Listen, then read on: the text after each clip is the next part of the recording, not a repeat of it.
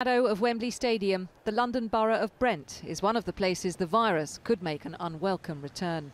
It worries local GPs because they're in the dark about how many of their patients are testing positive. We are not getting the results. It's going to the patients.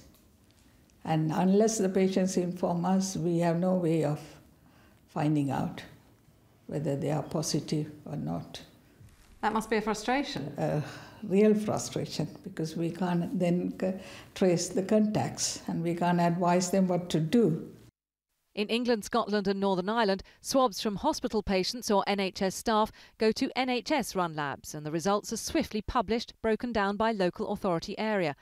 But swabs from people who use drive-through centres or home testing kits are sent to large commercial laboratories.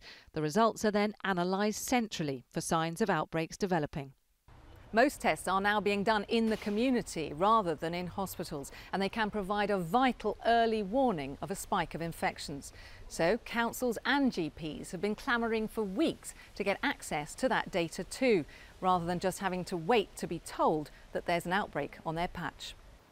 The government says last week it did start sharing postcode level data with local authorities, not before time, according to doctors' leaders. We need to try and prevent the need for local lockdowns, and the only way you do that is by having up-to-date, real-time data about the infection, where there are new cases, and where it appears that those new cases are rising, to act promptly with an agile contact tracing system. From the start, Wales did put all lab results into a single database, while the rest of the UK set up two parallel systems.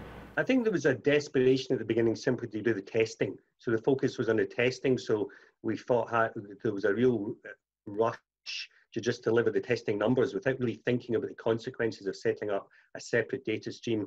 While Leicester tries to bring its outbreak under control, swift lessons need to be learned if other parts of the UK are to avoid going the same way.